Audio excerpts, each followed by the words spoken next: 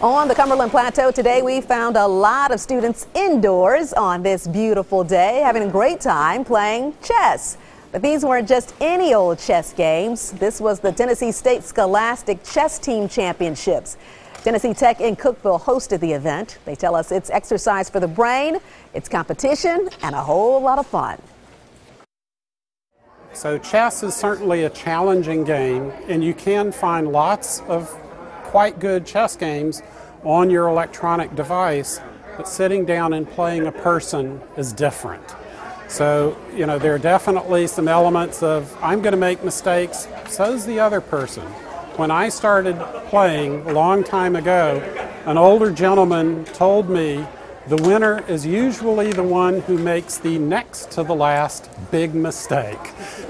And there's a lot of truth in that. Now, we caught up with one of the teams representing Nashville, Maplewood High School. This was its first year to have a chess team, and they made it to state. We'll tell you more about how they did tomorrow night at 10 o'clock.